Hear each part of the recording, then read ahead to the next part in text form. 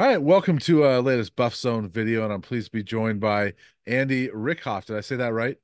You got me. Yep. Awesome. Okay, you covered North Dakota State for the flagship station out there, 1660, and a student. You a graduate of North Dakota State, and you've been covering them for a little while, and so you've seen some good football. I sure have. Yeah. Thanks for having me, Brian. First off, I appreciate being on with you. And I've seen plenty of good football. It's interesting because I was a student from 2015 and 2016. So only 2 years at NDSU. I did 2 years at a different school beforehand. And everybody that came to NDSU in that time, and still to this day, is like, I'm clearly the good luck charm. Like I've been Yeah. here. We've only lost one game since I've been here. We've won four championships and we've beaten this team or that team. And everyone thinks they're kind of the good luck charm. But there's been some really good football here for over a decade at this point, and the national titles speak for themselves. Well, it has to feel like a long title drought for North Dakota State. Last Yeah. two seasons they haven't won it. And to give a Colorado fan some perspective, the last time North Dakota State went 2 straight years without a title, Colorado was still in the Big 12. So they hadn't even gone to the Right. Pac-12 yet. So it was 2009 and 10. So there's been a lot of titles, but obviously North Dakota State's still been good. They were in the championship game 2 years ago. They lost in the semifinals in overtime this last year. So it's not like they've taken a slide. But what's the feeling around that program as they've gone a couple of years without a title? Yeah, it's uncharted territory, I guess you could say that. Yeah, you've gone 2 years without one, and the years where you didn't win one, like they were in the semifinals versus James Madison in 16, and that one was at home, and that one was a really weird feeling because you had won a number of them in a row already, and to Mhm. not get to a championship game was just it was uncommon almost at that point. That's what happens when you're on the streak that they've been on, but to be 2 years without one. That is different, and I think the fans were not like restless or upset, but there's expectations, and rightfully so. There's expectations at NDSU, like any program. We always kind of compare it to Alabama a little bit, just in terms of how many games you have won. Not that NDSU where they beat Alabama, that's a different different conversation, obviously. But Yeah. the expectations at Alabama going into every year, especially when you had Nick Saban, was win the title, or else it's kind of a failed season. Kind of the same around NDSU. Like that's the expectation every single year going in is you have the players you need to win a championship.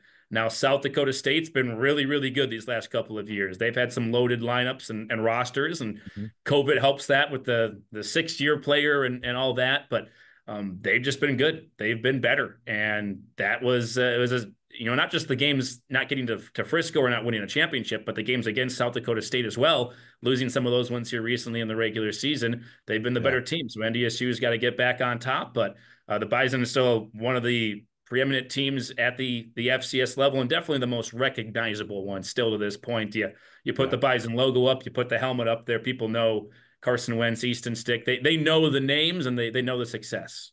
Yeah, well, certainly they've been uh, the Alabama of the FCS level, right? And even better, they've won more titles than that. And like Alabama, North Dakota State has a new coach this year. Didn't win the title last year and has a new coach this year. And so, what are the expectations this year? I've seen a couple of early polls where one North Dakota State was number one, the other one they were number two. So, is the expectation, even with a new coach, Tim Polasek, is the expectation still we're going to win a national title? I think that's the expectation. Yeah, it Yeah. is. It's NDSU that should be the expectation. I know that's what the coaching staff wants, and that's what the players want. There's a couple of players that haven't gotten a national title here while they've been at NDSU yet, and they'd like to get one for Yeah. sure. So that is the expectation. But I think if you're just to ask fans around here, they just want to see improvement on what last year was, and they Mhm. know that's the first year with a new coach. Tim Polishek's got a long history with NDSU. He is a Bison through and through. You could say that's what we say around here. Was the offensive coordinator when they beat Iowa in 2016. Has won multiple national championships as a coach on staff. His first chance to be a head coach though, and it's gone great so far. I think our fans would just say want to see improvement. We want to beat SDSU. Want to beat that team. We Yeah. hosted them this year. We want to beat UND, North Dakota, the team that's an hour up the road from us here in Fargo. Want to beat them, and we host them this year. They want to see improvement. I get back to some of that dominance, especially on the defensive end that NDSU is so accustomed to for a while. And if that results in a national championship, great. But the expectation is definitely to, at the very, very least, be back in Frisco, I would say. Yeah. What do you think about Tim? I mean, he was the offensive coordinator at Wyoming, and so there are some fans on the Front Range here that might know of him a little bit, if they're Wyoming fans. But he comes from Wyoming, where he worked under Craig Bowl, who was a former North Dakota State coach. Right. And Craig obviously had a lot of success at NDSU. What's your feeling, and what are fans feeling about Tim at this point? Excited. I think he Yeah, brings a lot of energy. That's the main thing when you've talked to fans, or you've talked to people around the program. What do you think of Tim Polasek? Energy, what he brings to the program, and I think to the community. He does a great job of getting out in Fargo, Moorhead, West Fargo, the surrounding yeah, areas up here, and the region as a whole, and especially the state of North Dakota, about getting out there and engaging with the fan base and wanting to, kind of like every program you go through COVID, no one was allowed in the stadium. So, everyone kind of got away from coming to a stadium, like trying to re-engage that fan base a bit, yeah, continue to bring them in, make the Fargo Dome a really tough place to play. That's what he's doing a great job at so far. His spring game was a nice attendance, and he was mic'd up for it and running around, talking with people. And the energy and excitement is definitely there for him and for this season. And the most impressive thing he has done, now he is a Bison guy. Like fans know him, past players will vouch for him and tell you all the great things because he was, the offensive coordinator here and other positions on the staff before that, and a couple of different steps and different eras here with the Bison. And then, like you said, went on to Iowa, went on to Wyoming before coming back here to be the head coach. But the current players didn't know him. He was yeah, gone for too long, where the current players here did not know who Tim Polasek was. So it was not an internal hire. Now it is a Bison guy, a person that knows NDSU and that the fans know really well. But in this era of the transfer portal and man, new coaches coming in, how many times do you see? You guys just saw it with Dion. I mean, right. Hmm. you bring a new coach, everybody's gone. It's a whole new team. And there were a few transfers, a few players that have hit the portal, but especially right after Tim was hired, he kept everybody. You have Yeah, a experienced quarterback in Cam Miller, stayed on. Cole Wisniewski, All-American at safety, could have gone anywhere. I know he had offers to go to a bunch of schools at the FBS level, stayed on with NDSU. Gray Zabel, a guy that's probably going to get drafted in the NFL from the hmm, left tackle spot, or at least as an offensive lineman. He had offers to go other places. Tim Polasek got him to stay, and everybody else to buy into his vision and his passion, I think, for NDSU and what this program means to him and his family in terms of his coaching heritage and career. And he got all those guys to stay. I think that speaks volumes to the job that he has been able to do so far in this era where everybody leaves and leaves quickly. He has yeah. gotten everyone to stay. Yeah, and I think that was one of the bigger surprises in doing some research on NDSU was that there was not a lot of portal activity, Yeah. in or out. I mean, it's a lot of the same team, and the holes that need to be filled. A lot of them look like they're being filled by guys who have waited their turn at NDSU, and not necessarily at another place. And I would have thought that there would have been a lot of guys that have left and gone to other places, but there's just not. And so these guys clearly love NDSU. I want to start with player wise with Cam Miller, the quarterback, fifth year senior. I think he started 38 consecutive games. He's been there a little while. What do you feel about him? And it seems like just looking at his stats, he's gotten a little bit better every year. Absolutely has. And man, you talk about the expectations, how it's tough to be a head coach at NDSU because you go into every year like, okay, win a championship or it's a fail. Yeah, Imagine the expectations for a quarterback. You have the guys that your fans would know of with Carson Wentz, and it led into Easton Stick, who's a backup with the Chargers right now, but is the winningest quarterback all time at the FCS level. And then it went to Trey Lance, who yeah, only had 1 year as a starter and was a top 3 draft pick off 1 year of tape and film. And Cam Miller had to step into those shoes, and he's had as interesting of a career as maybe anybody has. It really is an interesting one because he comes in as a freshman. Trey Lance is still on the team. And then it's the pandemic year. Trey Lance is gone. He's going to the draft. We only had 1 game in the fall for us against Central Arkansas. And then Trey Lance is gone. The guy that he thought maybe I'll learn from him for a couple of years. Well, he's yeah, gone. You have a different quarterback, Zeb Nolan, at the time that leads NDSU through the spring season that we had at the FCS level. Cam Miller comes in and replaces Zeb at the end of that spring season. And then going into the following fall, after he had started in the playoffs for NDSU, he wasn't given the job then. They had brought in a transfer quarterback named Quincy Patterson from Virginia Tech at the time, and Quincy won that job in fall camp. again, Cam Miller, to his credit, didn't transfer. He didn't win a job. He didn't transfer somewhere and just go to a different school and say, well, I should start here or there. He stayed on as the backup. About 4 weeks or 5 weeks into the season, Quincy has a little bit of an injury in a game. Cam comes in, brings NDSU back in that game. They win it against Missouri State, and he has started every game since then, including a national title. And he has gotten better each and every year. The completion percentage has gotten up. They have asked him to Yeah. do more at the lines of scrimmage. The interceptions have gone down. And last year, when NDSU had lost a couple of games early in the season and things were honestly looking a little bit down, looking a little bit, I wouldn't say desperate, but definitely not the way NDSU had been in past years. Cam Miller was a huge reason why, and the passing game was a huge reason why they had a little bit of a turnaround towards the end of the season. So he's had a crazy career. It would be Yeah. really fun for him this year to be able to cap it off with a win against an FBS team, something he doesn't have on his resume that other quarterbacks here do have, and to win another national title to get in that conversation. And the big thing for him is he has to beat SDSU. He has not done that yet in his career to this point, but been a great quarterback. Yeah, we're going to get to that opportunity he has against the FBS team later, but I want to talk more about some of the guys. Cole Payton is the backup quarterback, but just looking at the stats, I mean, he's one of the top rushers on this team. Having not watched you guys a lot, did they use him sort of like a Taysom Hill? Like, how is he used? Well, he's, again, another story of a guy that in today's era could have transferred anywhere and probably been a starting quarterback, but he has stuck on behind Cam, and I give Cole Payton so much credit for that. But they use him. He is Yeah, not just a package here or a package there. He will get on almost in every series. There were games last year, I think in our opener against Eastern Washington at US Bank Stadium in the Twin Cities. He had a whole series. It was like Cole Payton's series. So that will happen from time to time. Now, there is a yeah, new offensive coordinator along with a new head coach and Tim Polisek. They have Jake Landry at offensive coordinator. So how will he get used is a little bit of a question mark to all of us as well with the yeah, new system to be put in place. But he's special on the ground. He's faster than you think, and he's got the size to be able to run through some tackles as well. I've been used in some short yardage areas, but Cam Miller can run as well. When you talk about Cole Payton's rushing ability, but Cam can run too, and it's kind of yeah. a dual monster there in the backfield sometimes. There's going to be a lot of packages. I wouldn't be shocked at all if in that Colorado game there's some different packages, maybe with both quarterbacks on the field.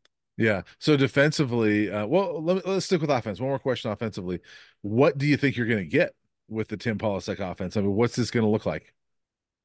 I think he is a Bison through and through. So the old adage of if it ain't broke, don't fix it is going to hold true. There's going to be Yeah. a lot of running the ball. That always will be a staple of NDSU offenses. They have a good offensive line. They are replacing three Yeah. from last year to this year. So it's a little bit more than maybe in some past years, having to replace a couple of guys on that offensive line just with two returning starters. But NDSU always has backups at that line of scrimmage, and they're always pretty physical there. Tim Polisek wants to win games in the trenches, wants to win games in the line of scrimmage. So I would expect a lot of running the ball, controlling the clock a little bit, but you do have an experienced quarterback in Cam Miller. There will be Yeah. an element of that. Jake Landry, a guy that comes from a quarterback background in his coaching tree. There's going to be a different element, I think, in the passing game more than there has been in years past. And it is interesting that you bring it up because Tim Polisek, if you go back through the coaching lineage here at NDSU, their past coaches, almost all of them for a long time here, have been defensive minded. They've come as either a defensive coordinator or a defensive coaching background in their coaching careers.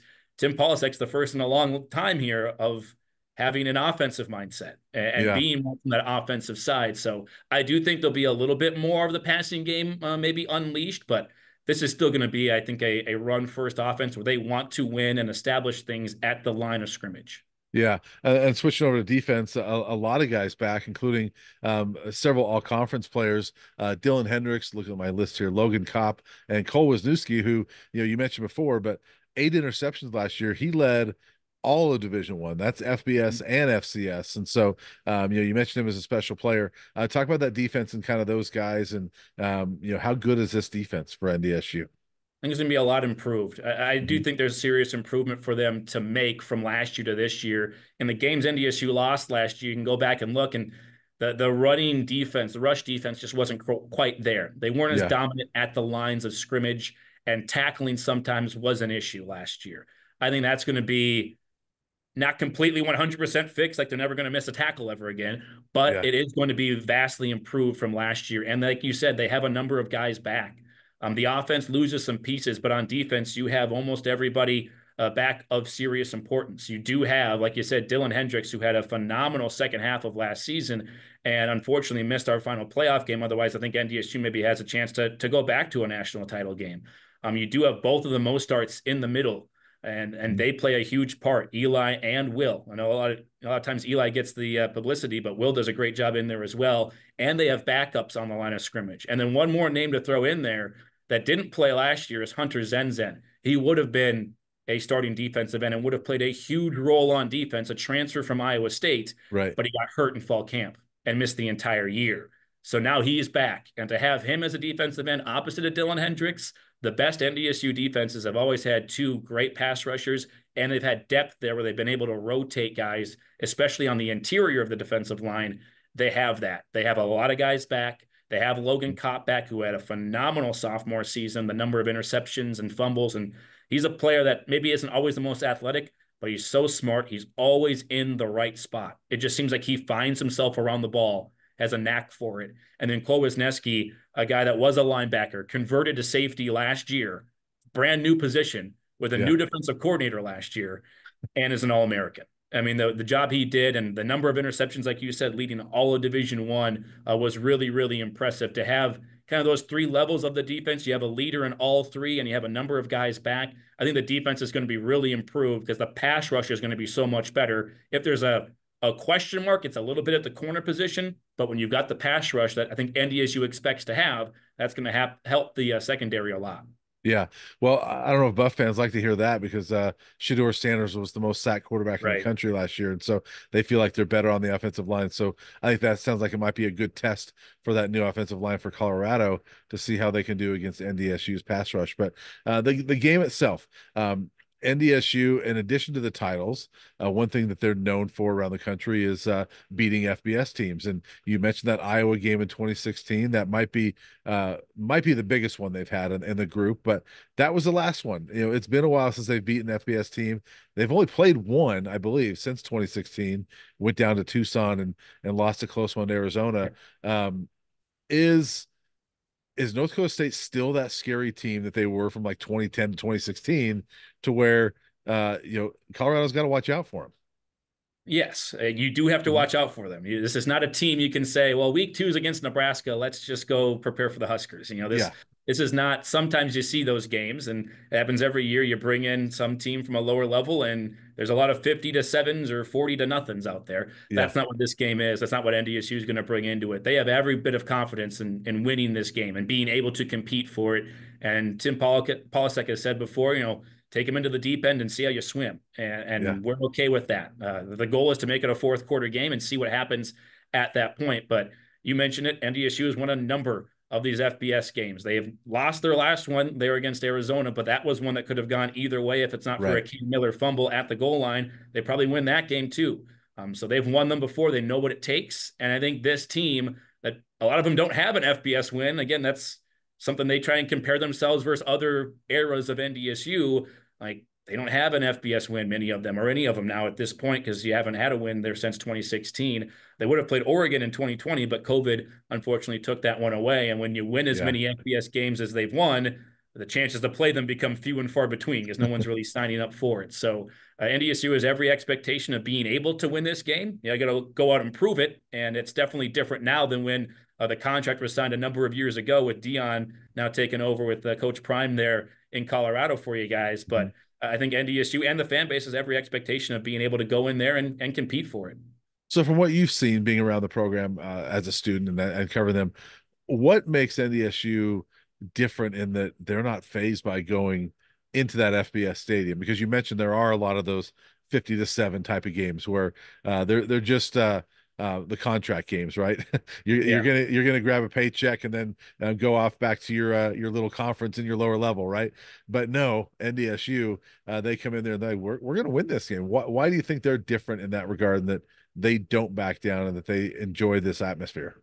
Well, a couple of things. One, like anything in life, once you've done it a couple of times, once you've gotten a couple of wins, you believe you can do it, right? You have to Yeah. do it first and see it happen before you can believe it. So once you start winning a couple of them, then you believe you can do it. And they've had a number of those wins from Minnesota to Iowa State, Kansas State, Iowa. They've been able to get some of those victories.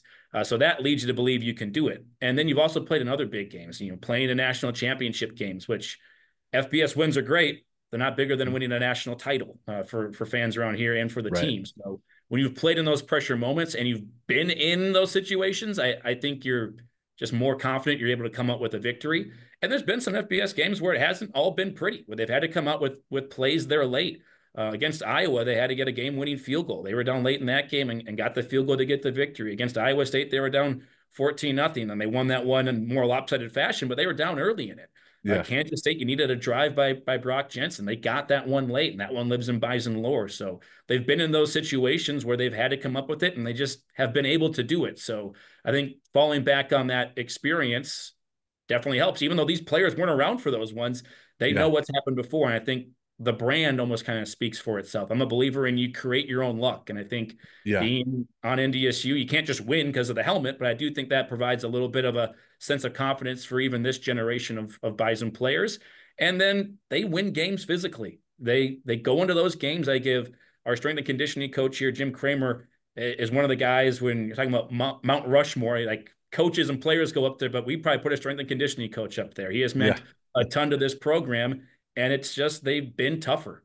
Like even against Iowa, they were able at the end of the game to control the line of scrimmage against Iowa, a team that prides themselves on physicality in the lines of scrimmage. Like NDSU has just done a very good job of getting to the fourth quarter, being better conditioned early in the season, and being able to wear down their opponents. And if they get it to the fourth quarter, they feel like they have the advantage. And in most of those games, they have. A couple last things before I let you go, but are there a lot of North Dakota born players on the team? Oh yes, Okay. it's a lot of North Dakota born players around. Yeah. They have a region of the Dakotas, North and South Dakota, Minnesota, Wisconsin, Iowa, and there's a fairly good amount usually from Nebraska. Then you get your Okay. players from Iowa. They do go in and they get players from Florida. They had a commit just a couple of days ago out of Tampa, Florida. Christian Watson, a great receiver coming from Tampa, Florida. So they've gone to other places as well. But their main area is that upper Midwest in terms of a recruiting base, and they get a lot of talented players out of the state of North Dakota. I Yeah. think one thing that has happened, kind of ironically, is now that you've had some coaches have success and then leave, from Craig Bowl to Chris Kleiman's at Kansas State, now Matt Entz as well. Obviously, they know there's talent in this state, so Yeah. some players have.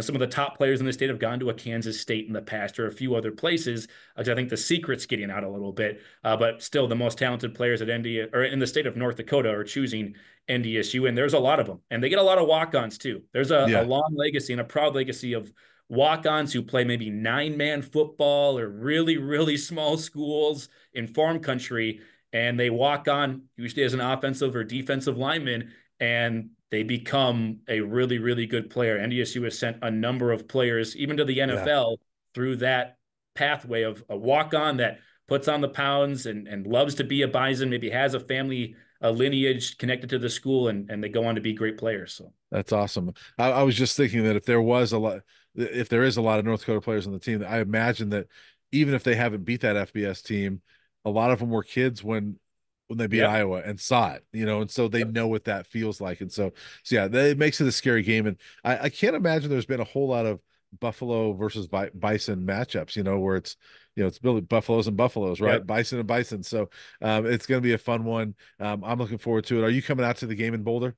That is the plan. Okay. Hoping to be out there, and we have a daily radio show here on Bison 1660. Hoping to bring that one since the game's on a Thursday, Yeah. not on a Saturday. So hoping to bring the show down there. And I can tell you, I know that the allotment is what the allotment is for NDSU in terms of their tickets they get for the game. But Bison fans, we love these ones. They're few and far between, as I said. You Yeah. don't get one every year, so. Our fans usually make plans every year to go down to Frisco, Texas, where the national championship game is. But also, there's a lot of fans that make these destination games a must-go-to moment as well. I would expect a good amount of green and gold down in Boulder and the surrounding areas for that Thursday. Yeah, well, it's going to be an exciting one. I mean, not only opening day for both teams, I know the fan base here is excited about Coach Prime's second season. You got Shedeur Sanders, Travis Hunter, two of the best players in the country.